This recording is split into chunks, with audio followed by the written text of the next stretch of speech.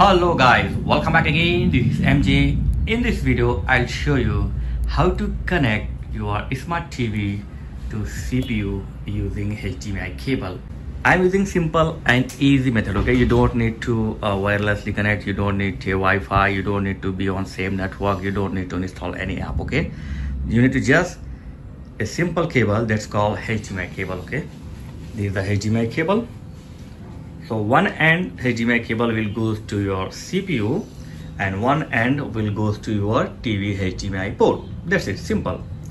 So turn off your CPU and then in your CPU backside you will find the HDMI port. If you don't find the HDMI port, then buy this type of VGA to HDMI converter. So as you can see, the VGA is connected to my PC port and then it's converted into HDMI. Now simply connect the one end of HDMI cable to CPU HDMI and then you can turn on your CPU.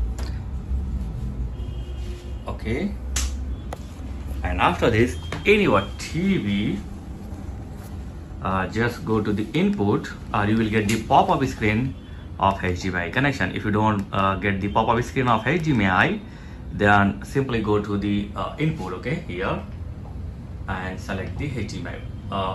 Right now my HDMI is connected to HDMI 3. So if you don't find your HDMI connected in the 3, you can try to 2 or 1. So 3 is highlighted here, so I will select the 3 and select just one or always, and boom, that's it.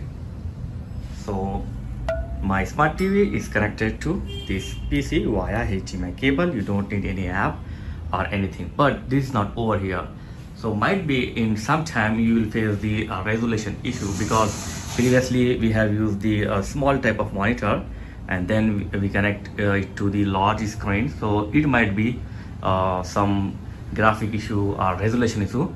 Then we have to change the resolution. You can use your normal mouse and keyboard. I is connected to the your PC, so it will work on the TV also. So I'm going to change the resolution here. Just right click on your desktop and then go to display setting, and here you can go with the display resolution. Here you can change one by one. For example, I will check this one 16 by 12. Okay, I think it's not working, it's not supporting the TV. Then change it to other resolution. Okay, I will try to 1440 by 900. Okay, this looks good. Let me check. No, it's just stretching my screen out of the TV, as you can see. So I'll change the resolution once again. Now I will go with the higher screen.